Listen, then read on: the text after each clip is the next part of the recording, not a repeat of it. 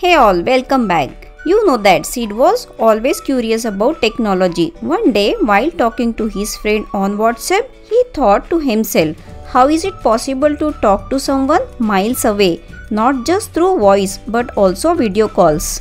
Then another question popped up.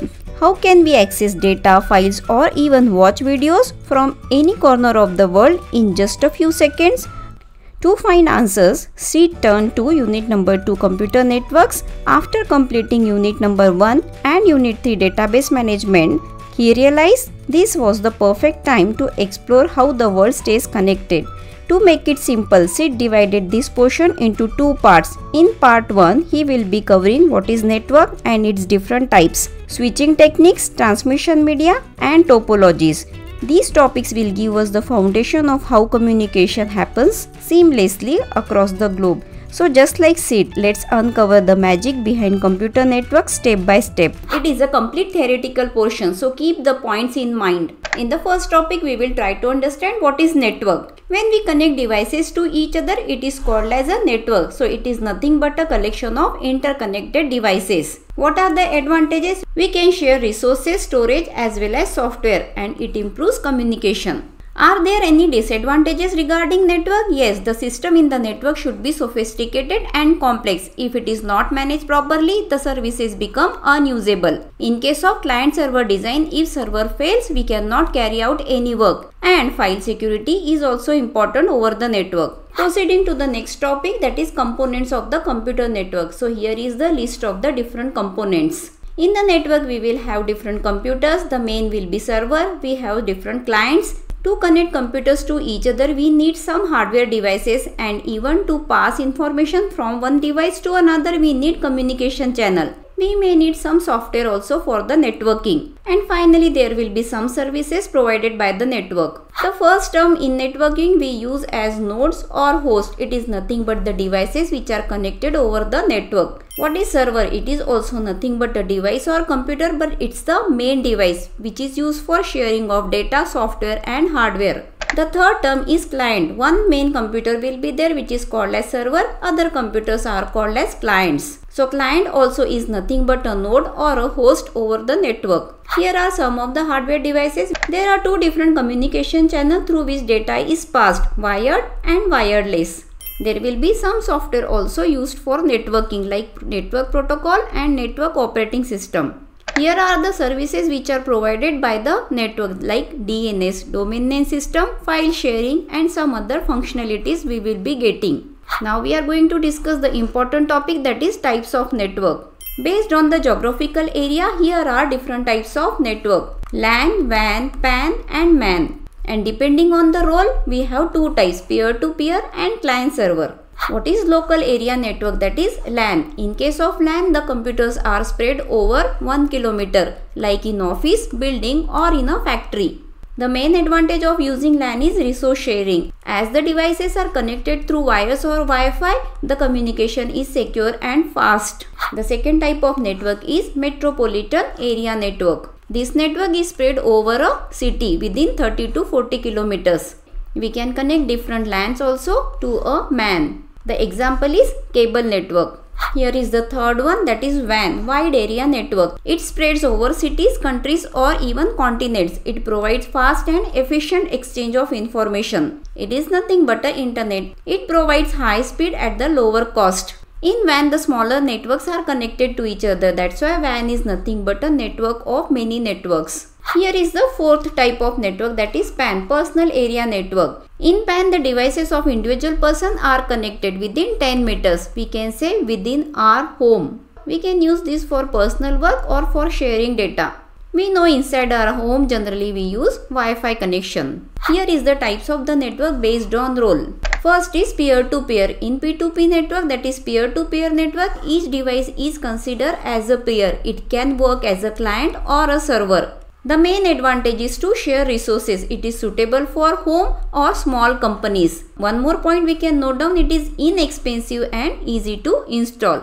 Keep all the points in mind. Now what about client-server network? In this type of network, one device will act as a server which will be main computer and other computers are called as clients. Client will generally send request to the server, then server will process it and respond to the client. In this architectures, all the clients will depend on the server. That's why it is called as centralized system. It is cost efficient. Server will provide the information to all the clients. Remember, the first network is ARPANET. The full form is Advanced Research Project Agency Network. It is started in 1969 by US Department of Defense. Let's discuss about Internet. Internet means interconnected network. It is a network of networks. After types of network, we are proceeding to one more important topic, that is switching techniques. Here are the ways in which we transmit data over the network. The first is circuit switching, second is message switching, and the third one is packet switching. In this type of switching, there will be a direct physical line between sender and receiver. The information will pass through over it. Here is the example, local telephone network. Then what about message switching? In this type of switching technique, there is no direct physical connection between sender and receiver. First, the data will send to the switching office. Then from switching office, the data will go to the receiver. Here is the third type of switching technique, that is packet switching. In this type of switching technique also, the information will go to the switching office, but it will break down into smaller packets. Then the packets will opt for the smallest route and then it will reach to the destination. Now let's talk about some data communication terminologies. The first is data channel. It is a medium through which we carry information. Baud is the unit to measure the information capacity of a communication channel. Per second is used to measure the speed of information, which is generally through phone lines or modems. Then what about bandwidth? It refers the amount of data transmitted or received per unit time. The next term is data transfer rate. It is the amount of data transferred per second. Moving ahead to the third important topic, that is transmission media. It is categorized into two types, guided and unguided. There are three types of guided media: twisted pair cable, coaxial cable and optical fibers. Here we are actually providing the physical wiring. And there are total 6 unguided media: microwave, radio wave, satellite microwave, and here there are 3 more: infrared, laser and Bluetooth. First of all, let's talk about guided. The first one is twisted pair cable. Look at the diagram. It is consist of 2 identical wires which are twisted together. Let's remember some of the advantages of twisted pair cable. It is easy to install, low in weight, it can be easily connected, it is inexpensive and flexible. Then what about disadvantages? It is not capable of carrying a signal over a long distance. It has low bandwidth and it supports data rate of 1 Mbps. In twisted pair cable, there are 2 types. The first one is unshielded. Here the copper wire will be without any insulation or shielding. And the second type is shielded twisted pair cable. In this type of cable, the conductors will be shielded with the copper wiring. That's why it provides a protection from the interference. It is costly also and difficult to install. The second guided media is coaxial cable. Look at the diagram. Here is a copper conductor which has a shielding of the insulator, which is protected inside a metal mesh. And this whole setup has a protective layer of a plastic. Look at the advantages. It provides bandwidth up to 400 Mbps. Means compared to twisted pair cable, it has a better transmission rate. It can be used for cable network as well as for broadband transmission. Are there any disadvantages? It is expensive and not compatible with twisted pair cable. There are 2 types of coaxial cable, thick net and thin net. In this, the cable is thicker and in thin net the cable will be thin. Moving ahead to the third guided media, that is optical fiber. With optical fiber, we carry data through light. It has 3 parts: core, cladding and protective covering. Look at the diagram. This white portion is called as core, which can be made of glass or plastic through which light travels. And here is the covering for it, which is called as cladding.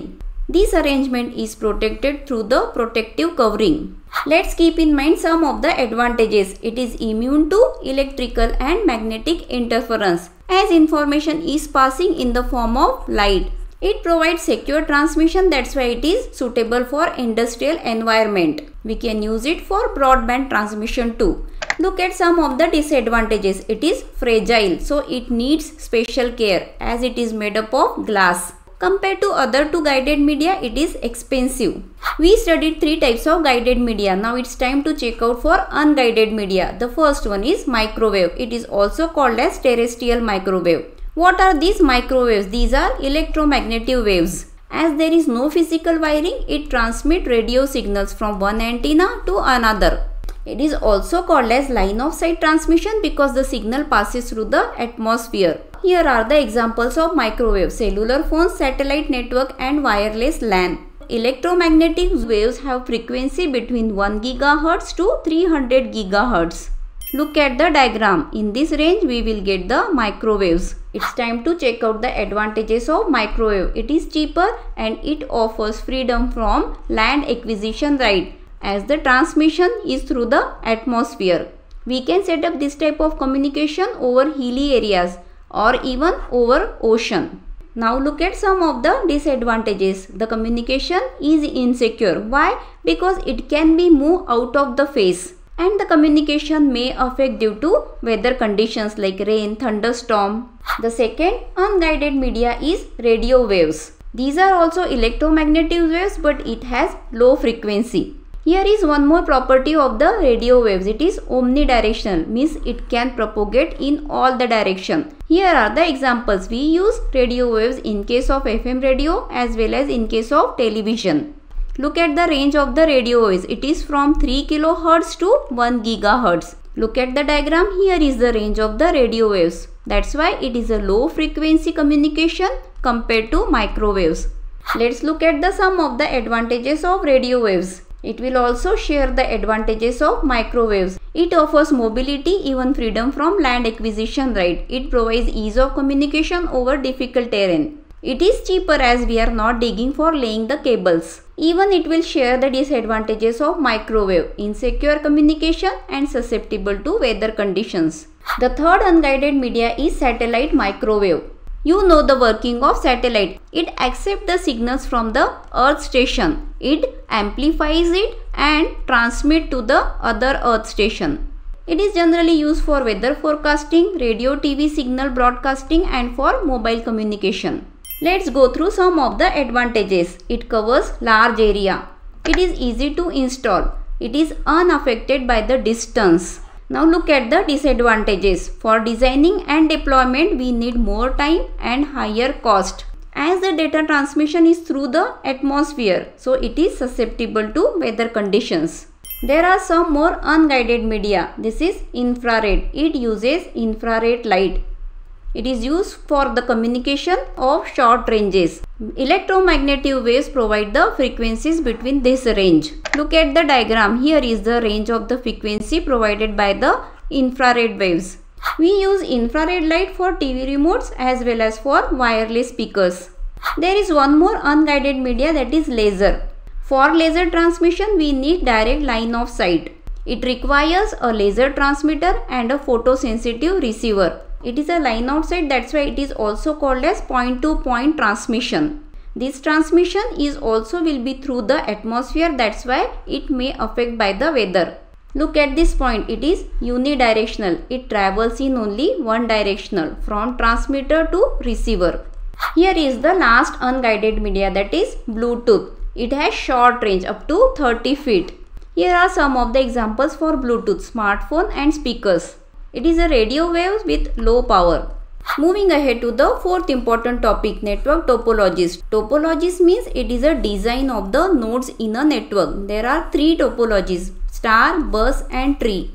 What is star topology? Here we will have one central hub and all the devices will be connected to that hub. Look at the advantages. Ease of service. It is easy to reconfigure. The second advantage is one device per connection. If there is any failure node in the network, it will not affect the network. We can disconnect it anytime. As it has centralized control, the fault can be easily detected. In this design, we have a central node. That's why the protocols are simple. Now let's read the disadvantages. We need long cable.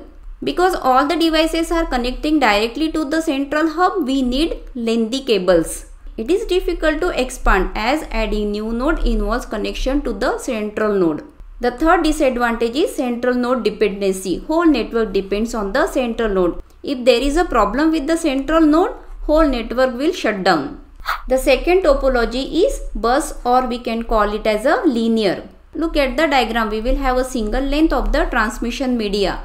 In this, the data will transfer in the form of packets. Generally, this topology is used in LAN.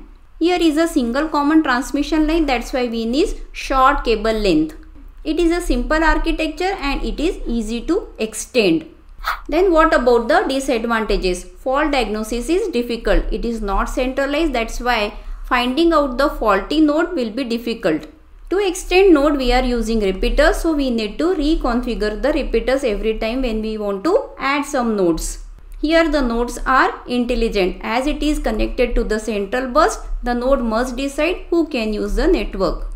Here is the third and last topology we are going to discuss, that is tree topology. It is a combination of bus and star topology.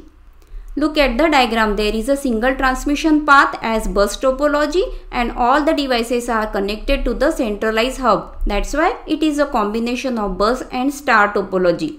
Look at the advantages. It uses point-to-point wiring supported by several hardware and software vendors, flexible and scalable.